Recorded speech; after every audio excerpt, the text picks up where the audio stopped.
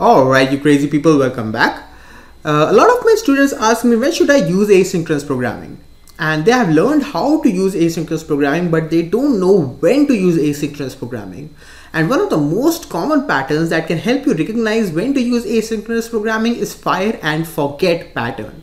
The fire and forget pattern allows you to execute a task asynchronously without waiting for its result. This means that you can start the task and immediately continue with other work without blocking or waiting for the task to complete. In more simple terms, when you have a task that needs to be executed in the background but the result of that task isn't needed immediately, that is known as a fire and forget design pattern. And it's one of the most common scenarios to use asynchronous programming in. For example, let's say you want to send an email or log a message. They both are tasks that don't require an immediate response and can be executed asynchronously in the background using the fire and forget pattern. So let's actually see an example of sending emails asynchronously. First of all, we are just going to import our AsyncIO library, and we are going to then import our SMTP library, and we can use other libraries to send emails, but for this example I'm just going to use our SMTP library, and then we are just going to create our coroutine, and we can call this coroutine send emails. You can call it whatever you want, and it's going to require some parameters. Let's just give it a subject. In an email we have a subject, we have a body, the body of our email, and who do you want to send the email to. And now there are a lot of ways to send an email using SendGrid or Twilio, or you can just use Gmail, and we are going to use that example in our code. But for right now, let's just write pass and create other parts of our code. Then to execute this coroutine, we also going to create another coroutine, and we're just going to call that coroutine main. And inside this main coroutine, we are going to create a task to send that email.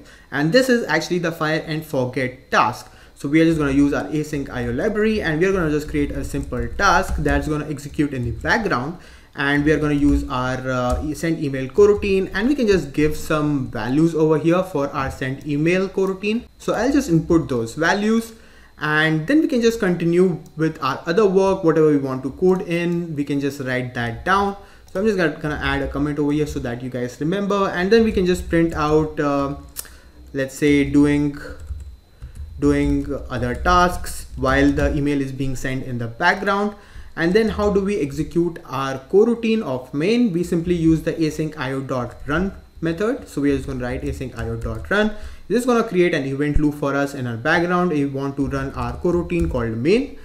Now there are a lot of ways to send an email. You don't have to use the way I am doing it. I'm just going to use the way of Gmail, that you can use Gmail to send an email.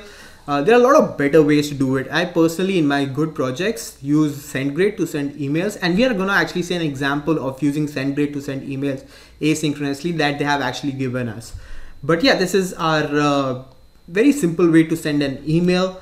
And what we can do is, I'm just going to go through this code a little bit so that people who are not familiar of what we are doing.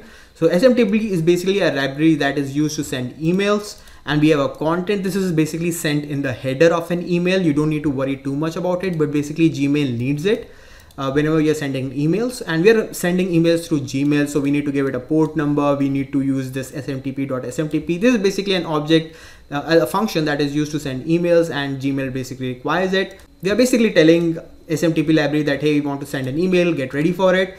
Then we have our sender email, who we want to send it to. This is our email. And then we need the email credentials of ourselves. So my email and my password would be right here, but obviously I'm not going to enter that. And this is the header. You don't need to worry too much about it. Gmail just needs it. And this is the same thing over here. And then we are going to use a send mail function to send an email, and then we are finally going to close it. You can use this if you want to, but I'm sure if you scan the internet, you'll find better ways to send an email. And if you want to use it, make sure that you go to myaccount.google.com and turn the less secure apps and turn it on if you want to test this out.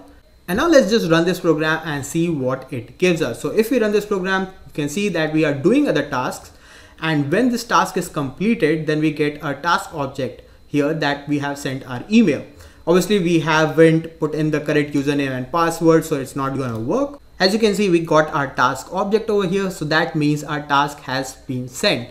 and you can see that the task has been finished too. Now let's actually see the official code of SendGrid that they have on their GitHub, and you can see how similar it is to our code. So I'm just gonna paste this over here, and this is the asynchronous mail send by SendGrid, which I use to send emails.